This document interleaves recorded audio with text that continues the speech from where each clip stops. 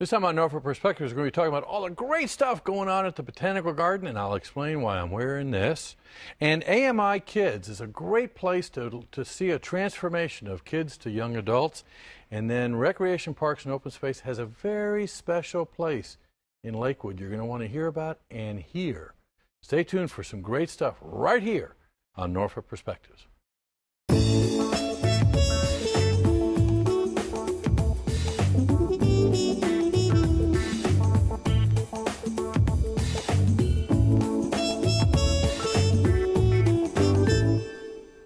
Welcome to Norfolk Perspectives. I'm Bob Batcher, and I would wear a pirate hat for only one place and one person, and that's the Botanical Garden. Kelly Walsh, how you doing? Good, good. Okay, I can take this off now. Yeah, good. We can both take them off. Why are we wearing pirate hats when it's all about azaleas and flowers and roses? And it's still certainly all about that, but we have our summer exhibit. It's called The Voyage of Discovery, and it has a piratey theme.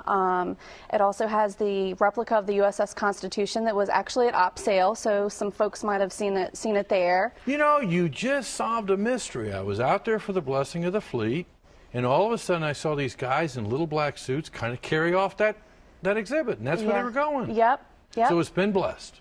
Yes. Yes. But it's not a pirate ship. No. But we actually have a Pirate's Cove. So there's going to be there's a replica of the USS Constitution, and then right across the make-believe waterway, there is a Pirate's Cove, which is very cool. There's a platform, a crow's nest, ropes, all kinds of stuff to play around on. You're going to keep the two separate? Well, they're very close together. But I think you have to kind of make believe a little bit. Well, but you know, I think in true history, I mean, that's one of the reasons we had the Constitution, because we had pirates, and I think they won.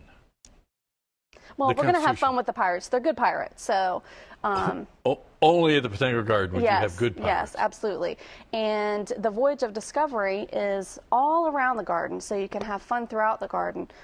Decoding messages at Nautical Hill, and we have remote-controlled boats. Can I touch it? Yes, yes. That's so cool. It's a guy thing. But where's the remote control? Oh, that's in the box. I didn't bring the remote control part. You can't do anything with it here.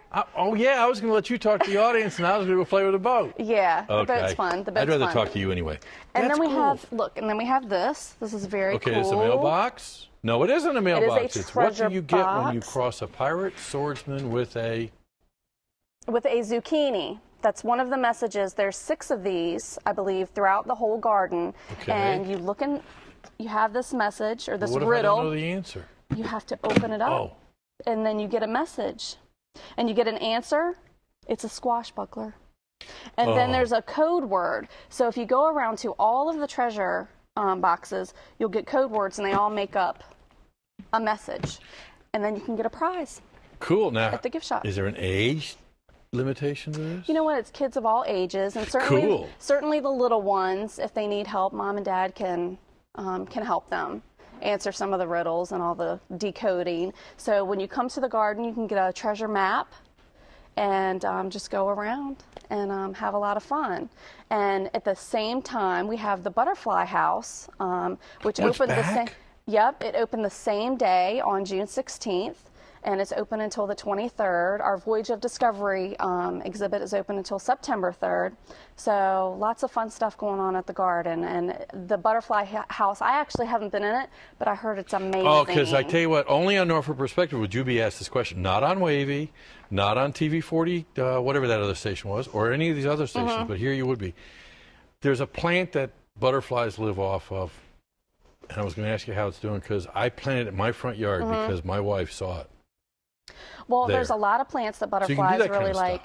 Yeah, and there's staff and volunteers that are in the Butterfly House, and they are very knowledgeable about butterflies, and they can certainly help you. So it's very educational for kids and adults, and fun all at the same time. And it's such a great experience because you're in this structure, and butterflies are just flying around and landing on you, and.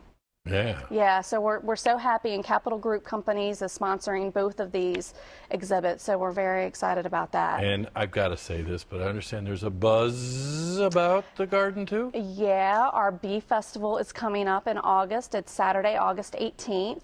So a lot of fun, fresh honey, vendors, music, all kinds of fun stuff. So people really enjoyed it last year, so we're bringing it back. Cool. Well, how are the roses doing? The roses are still great. I mean, that's kind of a substance of the garden. Yeah, and actually, to get to the to exhibits, you will cross over the Rose Garden bridge, so you'll see the roses to the left, and there's still roses there. Right now, the hydrangeas are in full bloom. Well, that was my next question. So I brought you a little gift. Yeah, because our normal centerpiece is artificial flowers that are made by the garden arrangers at the Botanical Garden, but you've replaced them with real. Now, again, a discussion in the Bachelor House. They are called what? These are hydrangeas. And they're grown right there at the garden, right? Yes, we have a whole garden dedicated to hydrangeas. I mean, there's hydrangeas around the garden, but there's one specific place where you can find hundreds upon hundreds, and they're just gorgeous right now. So before I get too deep with you then, I know you work at the garden. Mm-hmm. You tell the story of the garden. Yeah. Do you garden? Yeah, I'm actually learning. You're learning? I'm sort of learning. The experts, I leave the gardening to our expert gardeners. What do you mean you sort of learning? I love plants and flowers, and I very much have a lot of admiration for the gardeners and what they do, because it's a lot of work. So if I ask you what causes it to get darker versus light pink and blue? I do know that. Really? It's the pH level in the dirt. So if you put a nail in there, it'll change the color? That I don't know. Ah. I don't know that. But tell me more about pirates. How's that? The pirates, it's so much fun. I can't wait to hear all the feedback from all the folks out there. It's going to be a lot of fun. So. These summer exhibits have really become milestones in the year. I mean, you have, now I kind of think, when I think of the garden, I don't just think of azaleas or roses, but the garden of lights and the summer exhibit, the Mother's Day plant sale. Yes. So you've got these kind of iconic moments. Yeah, and we also have coming up in June, July, throughout the summer months, we have our summer concert series, Dancing Through the Decades. And it starts out in June, the 30s and 40s. Then it goes to July, 50s and 60s. Good there. Then it goes on from there. So a lot of fun throughout the summer. And all of this information can certainly be found on our website. Where you can also find out about getting an annual membership. Yes. So you can participate in all of this stuff. Yeah. And I would actually really recommend getting the annual membership. It's for a family, and it includes 6 people in your vehicle. And you can come as much as you want. And the exhibits are free once you pay your admission, so you don't have an additional fee for that. And certainly if you're a member, you just come on in. So definitely recommend it. And yeah, you don't want to miss the summer exhibit, The Voyage of Discovery. It's incredible. Cool. And it's all about the pH. Kelly, thank you for coming on. Thanks for what you guys are doing. I'm really bringing a great quality of life, not just for kids, but kids of all ages. That's right, kids of all ages. Speaking of kids, we're going to hear about MII kids when you come back. Stay tuned.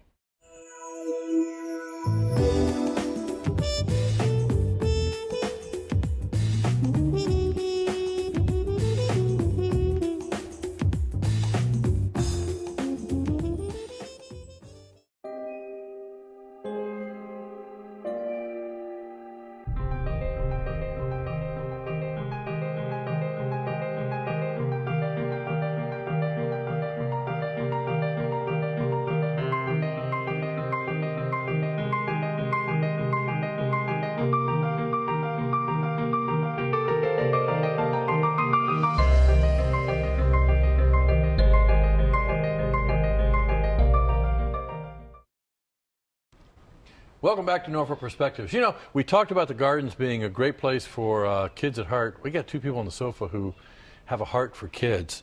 Dr. Gwen Cherry, how you doing? Very well, thank you, sir. I'm going to have to ask you, who are you with now? Because you've been on that sofa before, and it's always been about kids, but you're all about kids, aren't you? I am. You're the executive director? I'm the executive director at AMI Kids Norfolk, and we're located 351 Aviary Street. Now, AMI stands for?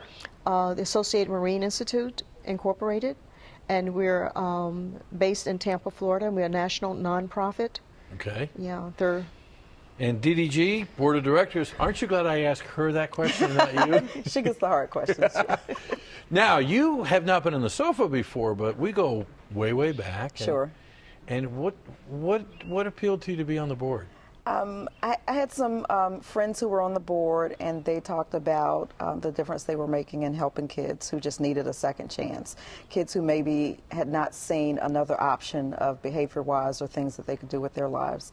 And so I joined the board a few years ago, and we've been reaching out in the community to make sure that people know that we're there actually in the work that we do, and that really that these children are our children, it's the community's kids, and just to let people know that they could use their help too. I can't tell you how many times I've heard my peers say, boy, I'm glad I'm not a kid anymore. But that means a lot. When you hear that, what do you think of? I'm thinking that it's still a great time to be a child. If we can keep them in that child's place and they can grow and learn and be content and secure in their world. Now, who are the kids that you're looking out for? You say there are kids, but you have a very special relationship with these kids. We do.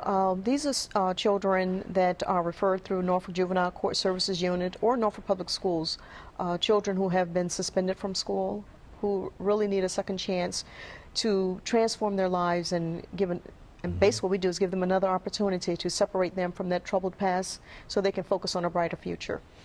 And I guess that person who had the successful childhood, or probably instead of saying, I'm glad I'm not a kid, I wish I was a kid. Because you use the word child, and there's something about child that these kids are losing their childhood, aren't they? They are. They're put in a position where they have to make decisions that they're not quite ready to make.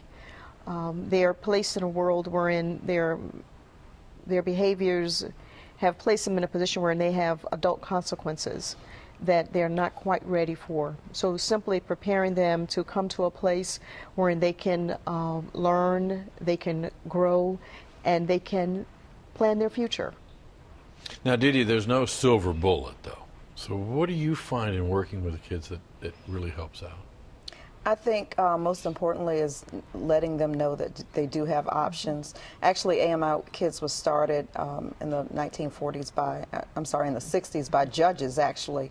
And the judges, And the judges understood that there were children who did not need to be incarcerated, but they needed corrective action. So that's how the program started, by working with kids, showing them examples that there are other options, giving them direction.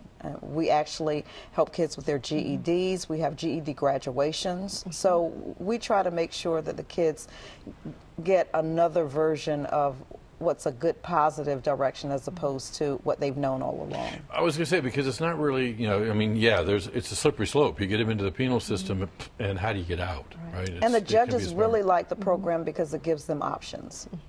What kind of options do they have then? They have options to report to AMI on a daily basis to come to school, to prepare to return to the community.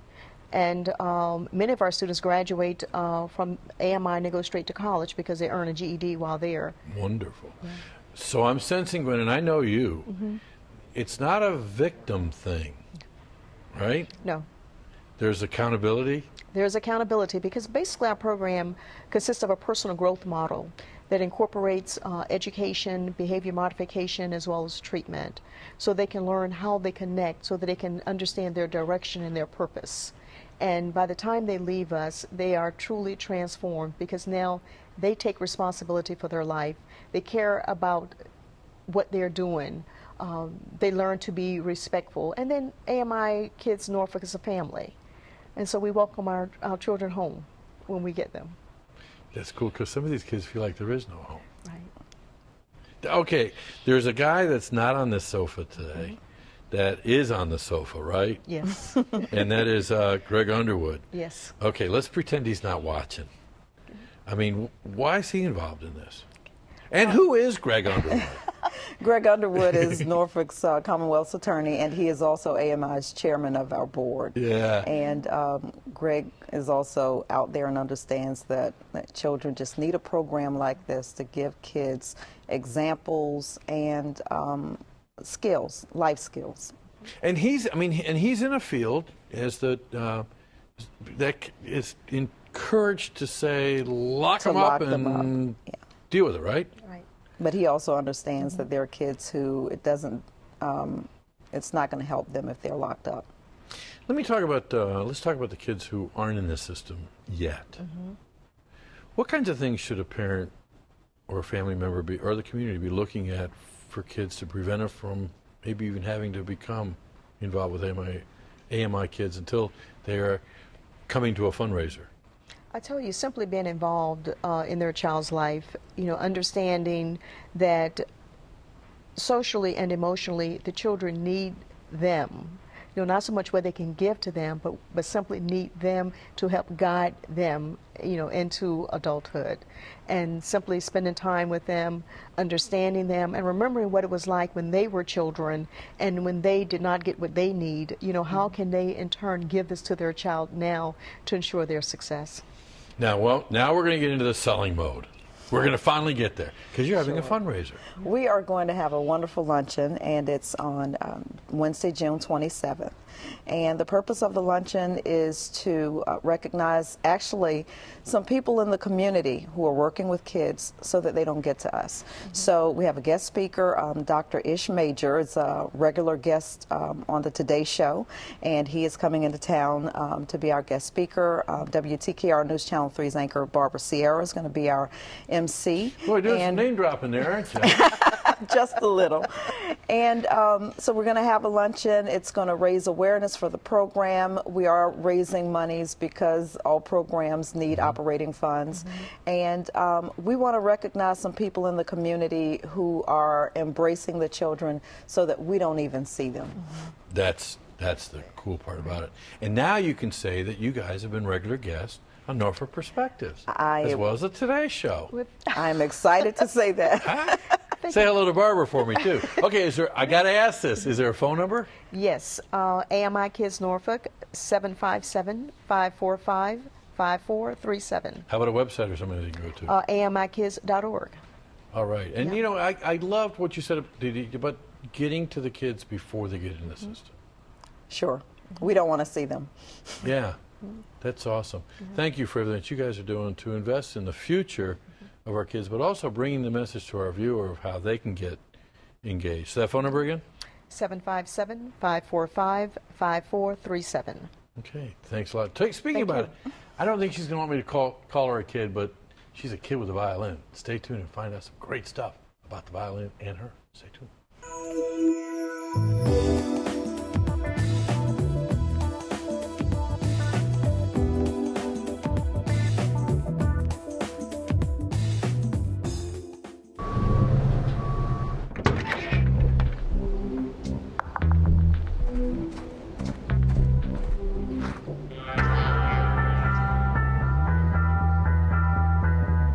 When you throw away money on wasted electricity,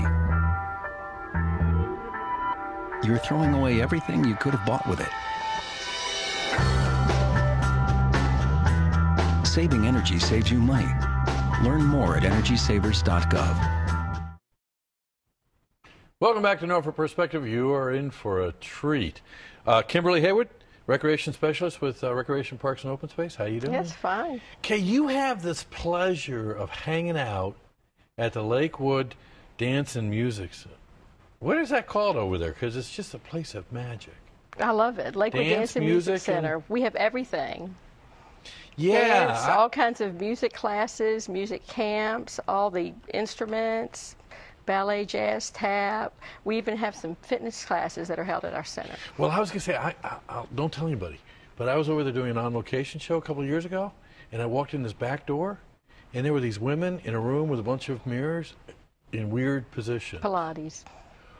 I can tell you, they got out of those yoga or Pilates. They got out of those weird positions real quick and told me to get That's out. right. So okay. So Morgan Cochran, right? Yes. Since you're the one sitting there holding that violin and protecting it, you're the violinist. Yes. You don't do Pilates. No, I do not do Pilates. So you're on the other side of the house making beautiful music. Yes. Has it always been beautiful music?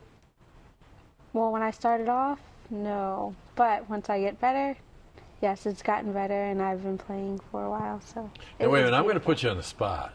You've been playing for a while, and you define a while by how much? 13 years. Holy moly. Yes. Now, according to your grandma, who I talked to before the taping, it was beautiful music then too. Yeah. So is that really the combination that you see of the kids coming over to Lakewood, having a passion to learn and a supportive family environment? Yes, pretty much. Now, not every child is going to be as advanced as Morgan. We have maybe 5 or 6 at her level.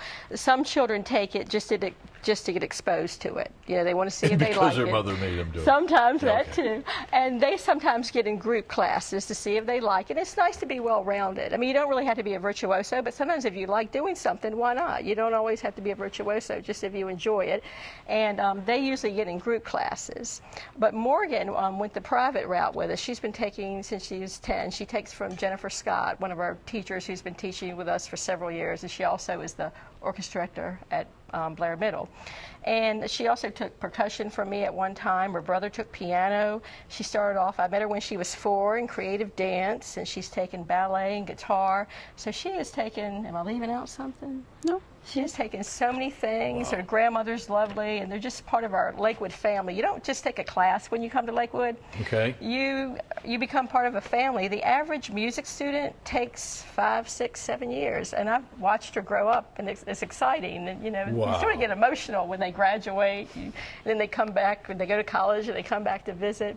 But you know, I've just known her for so long, and you can't learn a musical instrument in 3 months. You know, I tried to learn the clarinet for about 50 years and I haven't sound like learned you're doing something, yeah. Right. Now, where is Lakewood? It's inside Lakewood Park. It's the second building in Lakewood Park. So it's behind the athletic office. Right. And that's Cromwell, right? Or Willowwood? Willowwood that goes through there. Because not everybody knows. Listen for the beautiful music or the guys grunting on the bouncy balls in the exercise room. Now, I want to share with the audience, you sat on the sofa thinking you were just going to play the violin, and I wasn't going to talk to you, right? Right. So we'll get that across the table. Why is it you like to play the violin instead of talking to a host on Norfolk Perspectives? What is it about the violin that you like? The violin, I love playing because the music, it's very pure and beautiful. And I've always wanted to play it, so when I was younger, I begged my grandmother into letting me play. Now, that's not the first violin you've had, right? No. Did it start off kind of? Yes, it started off really small. But. So, okay, and your grandma's watching this show because she's in the studio. What made that special for you to keep coming back? Is it because she said yes to the first violin? Yeah. Now, has she had to encourage you to practice? Sometimes. And that encouragement was appreciated all the time, right? Yes, it was appreciated. How much do you practice a day? Sometimes 30 minutes to 20 minutes or an hour, depending. Depending on? How I feel in the playing. Yeah. So what are you hoping to do with the violin? I may minor in it in college, minor in music to keep playing. And I want to learn viola and maybe go into cello and everything else.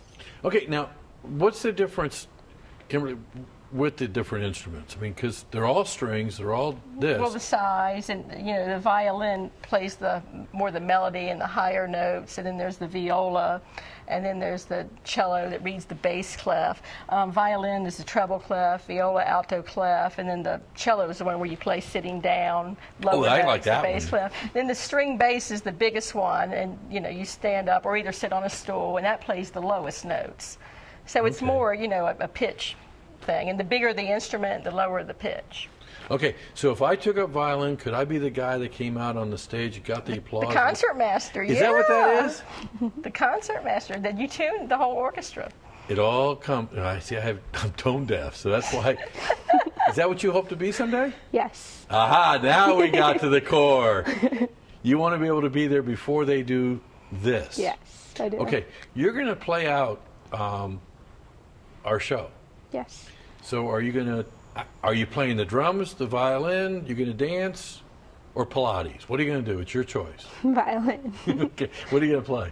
Concerto number 5, third movement. And this is a special piece, because right? Yes. Why is it a special piece to you? I played it at my second to last recital, and I've practiced it for a while. And it's by sight, and I love sight, so. Okay. Now, I don't see a music stand here. I want to play by memory. Hello. Well, I tell you what, I'm going to say thank you to you guys for being here. And I'm so proud of her for talking. I can't. When I know she it. was just going to cool. perform. I'm so proud. She's on the way up. She's, no, I want to play. I don't want to talk. But you talked and you're going to play. And she's a lovely young lady also. We're going to let Morgan Cochran play us out with Concerto Number 5, third movement by Seitz. Great, and she might even be in first position while doing it. Thanks for joining us. Give us a holler at 664-6510. And as usual, it's a wonderful time to be in Norfolk just because of you and you and you, and I can't wait to hear it.